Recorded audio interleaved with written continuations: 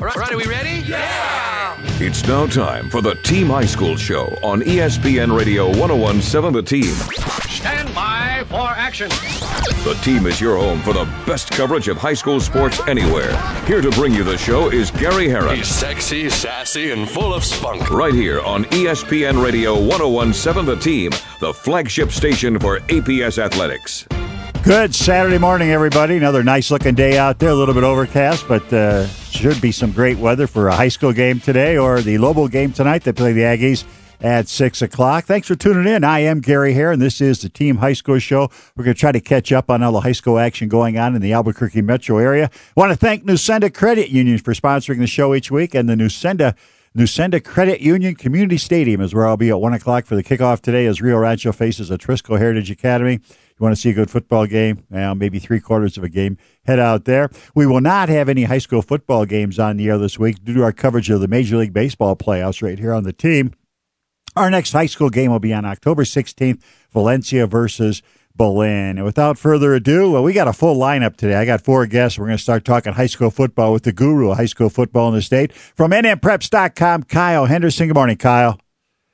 Hey, Gary, what's going on? What a fantastic football game last night. Well, let's start right away by giving a key play in that game and get your analysis. Hit it, Kelly.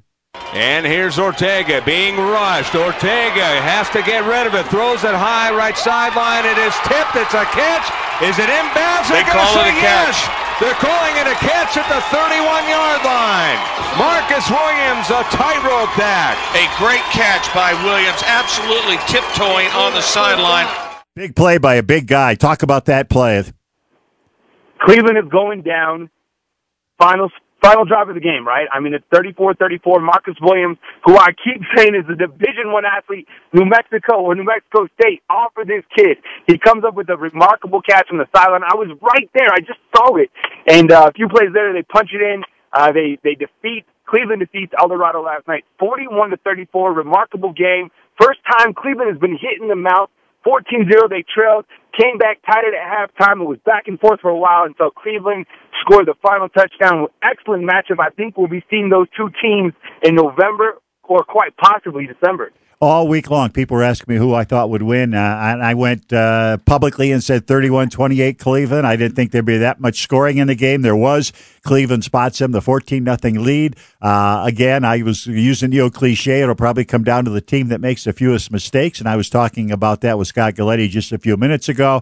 Cleveland had the early turnover. Nico Papadopoulos fumbled it. El Dorado turned out to be a 9-yard drive. They score on a 24-yard touchdown pass to David Inman, who I thought was probably the player of the game. And then the mistakes. They haunted El Dorado. They missed the PAT. They try the onside kick. They lose that out of bounds. Right after Gabe Ortega throws a pick to David Inman, El Dorado fumbles the ball away 2 plays later. That was costly. That was their big fullback that coughed that up. And then they get also an illegal substitution and unsportsmanlike conduct penalty. El Dorado clearly made more mistakes, and it cost the Eagles in the long run. I certainly agree with that. And I was speaking with Coach Charlie Dotson before the game, and, he was like, this isn't a game that we have to win. Of course, we're going to try to play our best tonight against Cleveland, but, we've been down a tough stretch, and they had Volcano Vista, then they had Mayfield, then they had Cleveland. Next week they jump into district play against La Cueva, who they're heavily favored against. But last night I think El Dorado made a clean statement that they're a contender this year. And last year the score was 57-56, El Dorado winning. El Dorado has still won their last 15 out of 18 games, which is pretty remarkable at the 6A level. Jace Jackson, the quarterback, I don't think we've talked about enough about him this season. He had a fantastic game. He can spin the football. And, Noah Schweitzer, the defensive end, Julie, I thought did a great job last night. And I tweeted this out. El Dorado, do not hang your head for 1 minute. Fantastic football team. That Cleveland football team is going to be the favorite in every single game. And to come into Cleveland on homecoming night and play them within a touchdown, I think speaks volumes of not only El Dorado, but the continued job that Coach Charlie Dotson does with the program. Well, no doubt. And in all honesty, people out there, it's nice to be number one the first week of October, but it's a lot nicer to be number one the first week of December. Exactly. Nobody plays for week 5, 6, or 7.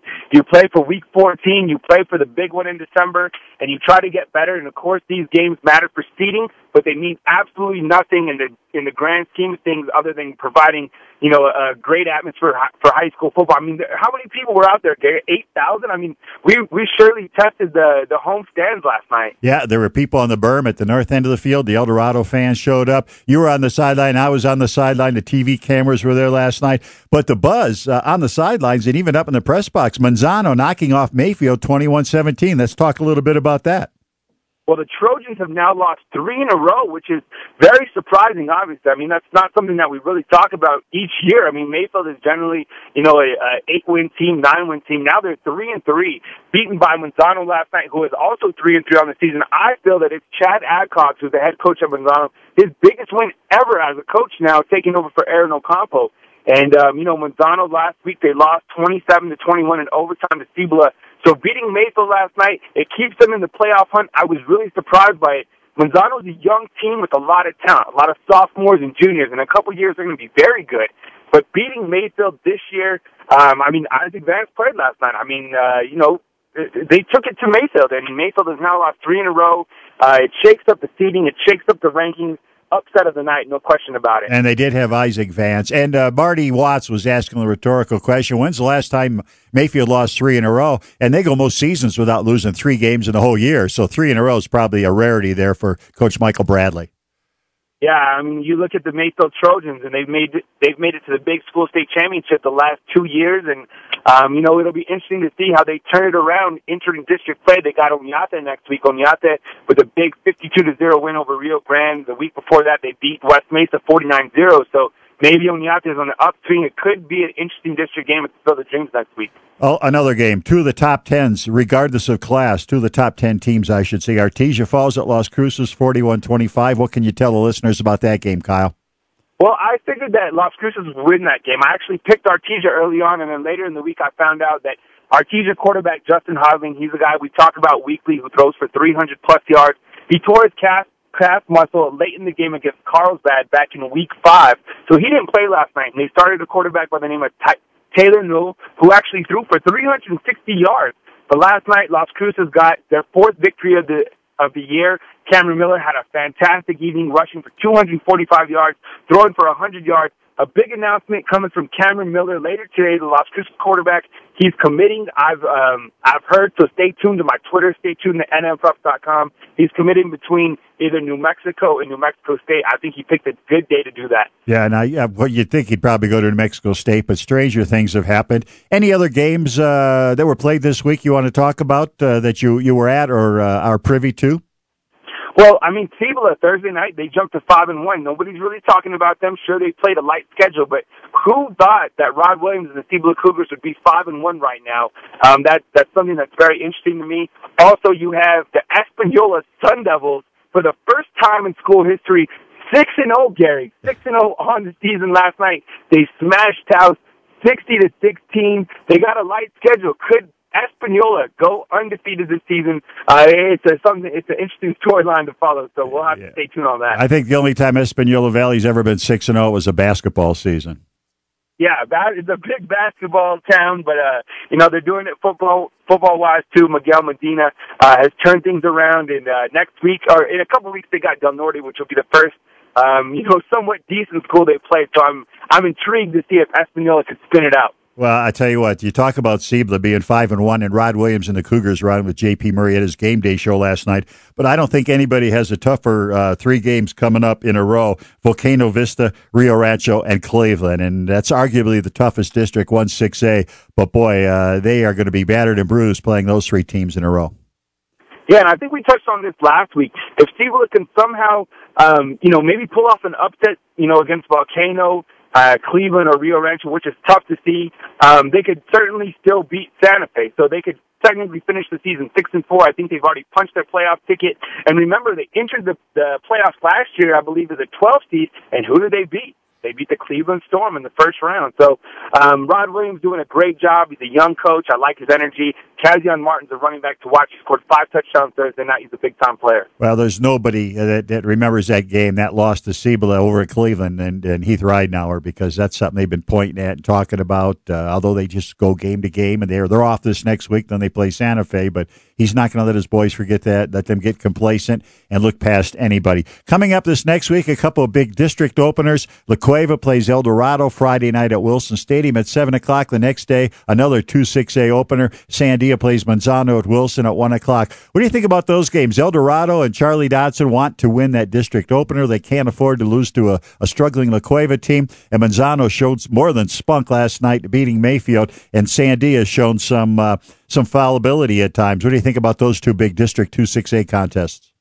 Love the district matchups. I want to see how Sandia can inter-district play. I was really high on them in the preseason. I think James Yotis of the Journal was as well. And I don't think they've played to their potential quite yet. Manzano, as you mentioned, is hot. El Dorado playing La Cueva in a big rivalry game could have potentially be a trap game for El Dorado coming off a 3-game tough stretch. Are they battered? Are they bruised? Is everybody healthy entering that La Cueva game? La Cueva's been known to take them to the wire no matter the talent level. I love the district matchup. Here's where the games really start to matter. Here's where they start to count. District play is going to heat up. 6A still wide open. El Dorado proved that last night. Very exciting game, very exciting times. Love high school football. And people, if they're curious, there were 3 undefeated 6A teams before last night's game. Obviously, El Dorado has now had its first setback. Alamogordo, the other team that had been 5-0, blasted Deming 56-12. No surprise there. So it's Alamogordo and Cleveland still undefeated. Today, some big games. Want to know if you're going to be out with the family or going to be going to any games. At Milne Stadium, St. Michael's plays St. Pius at 1 o'clock. Carlsbad faces Sandia at Wilson Stadium. Also at 1 at Newsenda Community Stadium. Rio Rancho faces Atrisco Heritage Academy. 2 o'clock at Albuquerque Academy, one of the best venues in the state to watch football. Socorro's Warriors play the Chargers. And at 2 o'clock, and this will be a long trip, you could probably get there if you leave right now, Piedra Vista plays at Roswell. But what's on tap for the Hendersons today? Well, I think 11 o'clock, I got to go see the Battle of the Churches, right? You got St. Mike's, my alma mater, taking on St. Pius. St. Pius trying to get to 6-0 this season. Carlsbad, let's see if they can swing out their first victory playing Sandia. That could be an interesting matchup. I mean, those two teams have played each other quite a few times over the last couple of years. I think Rio Rancho rolls today. Watch for the Rams to inter-district play red hot. I think they're going to, they're still Rio Rancho. I mean, the heat is certainly on Cleveland, but Rio Rancho is still capable of doing some things come playoff time. Academy Chargers taking on, who'd you say Academy was playing? Academy plays Socorro. Oh, Academy and Socorro. Well, Socorro was 0-10 last year. Now they're 3-1 under second-year head football coach Quevin Redding. Academy snapped Escalante's 16-game winning streak last week, defeating the Escalante Lobos. So that could be a tricky game. All right, thanks for the comments. Watch nmpreps.com today or Kyle's Twitter feeds to see where Cameron Miller's going. We'll talk to you next week, Kyle. Thanks for joining the show.